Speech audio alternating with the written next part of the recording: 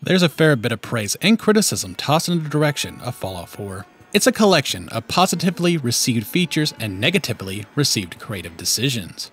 Even with me, there's a lot of things I love and a lot of things that I take issue with. In the middle of these mixed opinions are some designs that are just baffling. Let's talk about Fallout 4's half-baked ideas. The introduction of Fallout 4 is perhaps the most unique in the franchise from the sheer basis of it being pre-war. Still, it doesn't really have much of a reason to exist beyond being slightly interesting on paper. There have been reports of Toddleton wanting to feature the pre-war world for a while, which should be pretty evident with the simulations of Fallout 3. And to his credit, he got it into a game. But the extent we actually do explore the pre-war world is the sole survivor's house and a sliver of the neighborhood they live in before running to the vault. That's really it. It doesn't add much value to the player character, the narrative, or the player's understanding of pre-war life. For the first two, the whole reason the Institute kidnaps Sean and has a backup in the form of the sole survivor really comes down to unmutated DNA. It's basically the same reason the Unity of Fallout 1 needed prime normals. The pre-war human aspect is not important, just the untampered genetics. In theory, any vault that has yet to be opened is an option. Why make it a vault of pre-war Freezy Pops when another 13 would do just fine? There is one important caveat. The cryogenic freezing is perhaps more necessary to set up the big reveal that Sean is father. Yes, it's likely a pretty predictable twist, and I don't think there was a ton of care for it either. Still, in world, that's a pretty big deal. To have the same moment would require a lot more convolution.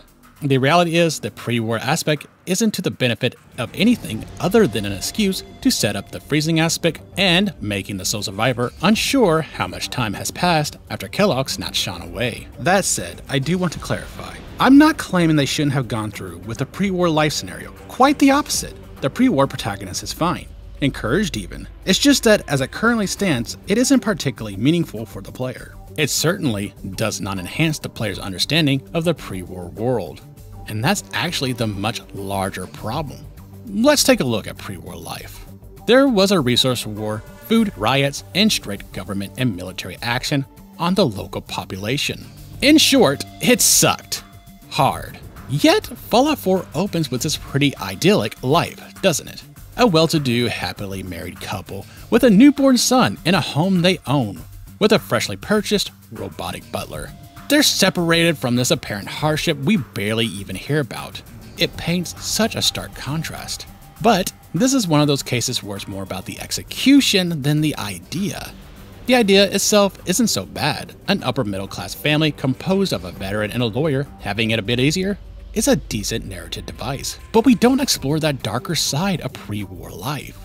Imagine Nate or Nora going off to buy some groceries and coming across a protest at a government annexed store that's being held in lockdown by the military. They're only allowing access to a select few individuals, and the sole survivor's family is among those selected. The second the sole survivor passes the gate, a riot breaks out, and the heavily armed forces gun them down without mercy. Perhaps in the store, there's a fight that breaks out amongst the veterans to grab the remaining bit of groceries available. While all veterans would be allowed, they may not be as well off as the player's family. And, like a Black Friday sale, things can get a little crazy. This fight would be a great time for some tutorial and combat mechanics. These two moments would allow us to explore some of the pre-war life, not just Nate and Nora's house. And this contrast between the player's family and everybody else would highlight how desperate things are for normal folks, and even some protected families. As it stands, there's really no point in it. We make our character slowly walk around the nice clean home, hear the lovey-dovey banter, answer the door, dump our stats, slowly walk around again before hearing the news and running to the vault. Why not do a little more? A lot of people love settlement building, and I'll admit it's a fun mechanic. But I do not entirely understand the purpose it adds to the environment of the Commonwealth and the overall world building from a purely practical side. I do get the colony formation idea that's overall connected to the Minutemen in such apparent means. There's obviously a lot of historical importance of Boston, ranging from the Boston Massacre, the Boston Tea Party, and the real-life Battle of Bunker Hill, which took place during the Siege of Boston. so its tones are extremely obvious as a motif that ties settlers to colonists, while flavoring the system's most connected faction, the Minutemen, in colonial garb, right down to the laser muskets. But it seems more like an excuse to have such elements rather than them feeling important on their own. More to the point, it doesn't really offer much. Many feel that the mechanic came at the cost of actual NPC towns. Whether that's true or not isn't actually confirmed. However, the game does allow the sole survivor to build over 30 settlements across the Commonwealth, compared to the two relatively close towns of Diamond City and Good Neighbor. Which is a bit of a problem. The game essentially tells you that in 200 or so years after the war, there was only one town that actually formed until a century and a half passed, and then Good Neighbor appeared. That said, there was Quincy, a town sacked by the Gunners. But we don't know when that town was set up, only that it was taken over very recently. Given that Piper was able to make a fabrication about the sole survivor being a trader from Quincy, we could at least assume that lasted long enough to become recognized for some level of commerce. So, depending on the timetable, maybe Quincy was the only second viable option up until Good Neighbor came around? Still, this all hits a suspension of disbelief, especially given that the Commonwealth, for all its distrust and intrigue by the Institute, is a lot better off than the Capital Wasteland, which featured Megaton, Rivet City, Arafu, Canterbury Commons, and hell, even Little Lamplight and Big Town.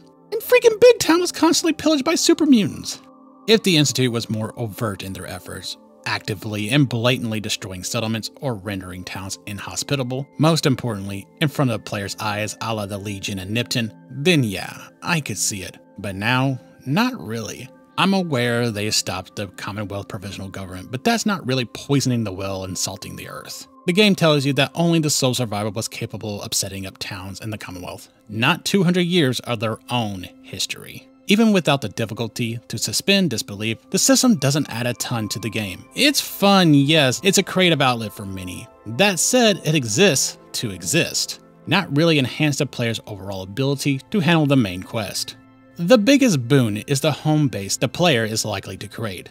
A place to store their hoarded items, showcase their trophies, and decorate their pad to their exact taste. And there is perhaps a benefit to getting shop merchants at a super easily accessible location or gaining a steady supply of adhesive to make upgrades and repairs. Though, to be fair, many would attest that survival mode is where settlements really shine. Overall, however, settlements exist to make settlements, which for the most part is just a place for NPCs to walk around, perform a few animations, and occasionally come under attack. It's more of an art piece and less so useful. I talked a fair bit about my disappointment in the Gunners before, as well as the Talon Company. But it's a half-baked idea, so why not reiterate? The Gunners in concept had a lot of potential. A mercenary faction that's extremely well armed, at least compared to most groups. A clan that works for money, anything and everything for caps. However, the end result, as stated in this video, is little more than raiders with some mild replaceable importance to McCready and Preston. They don't really add much beyond being a handful of moments where in notes, you learn that they were doing a task or setting up shop somewhere. Honestly, they're kinda jobbers to larger threats. A way to tell the player that they're gonna run into some bad mojo between death claws, coursers, or even mind-altering gases. But that's the only importance they actually serve. A more useful setup would be making these guys a great side-questing group.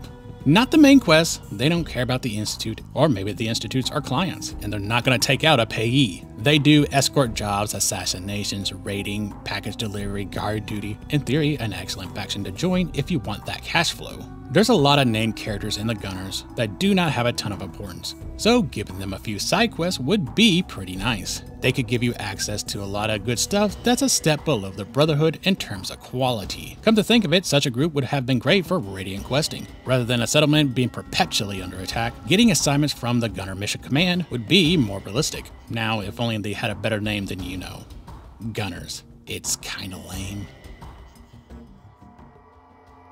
These are just some of the bigger problems I have with Fallout 4 and its rather underutilized or pointless ideas. There's more I could talk about, such as the existence of Raider power armor that's already weaker than the set of T-45 that you're given not even 15 minutes into the game. Why shouldn't the Raider armor be the starting power armor most acquire when it's Raiders that we're fighting to begin with? You find a Raider doing some mild repairs on his power armor. Take him out and steal it. There you go. I mentioned the name, though still very generic, Gunner characters. They serve little else than to be mini bosses. But there were others in different factions like Raiders or Super Mutants. Why not give these guys a little more substance? At least Fist had something going for him. Speaking of which, there's also the Super Mutants entirely, but I recently did a video where I spent a good bit of time breaking the Fallout 4 interpretation of the code. Overall, I feel Fallout 4 is a mashup of underutilized or half-baked ideas that makes me go, what's the point? Again, that's not to say I necessarily find Fallout 4 to be a bad game, but it has a few good ideas that I feel hides its potential. Of course, this hasn't even gotten to a lot of people's issues with the Institute as a whole centerpiece of 4's antagonistic group, though I could make a whole other video discussing this sense. I don't know why these half-baked ideas are so prevalent. Are they afraid to commit? Did they just not get enough dev time? Does Bethesda not have enough manpower? Or do they just aim far too big and hit too little? Regardless, I think a fair bit of these ideas could have spent more time in the oven. A very special thanks to my channel members, especially the Members Thrice Over members like That Crazy Game Developer and Denny McPhee. If you wish to support me and join us as well, I'd be more than happy. Otherwise, like, share, subscribe, all that typical YouTube stuff. Thank you. Have a good one.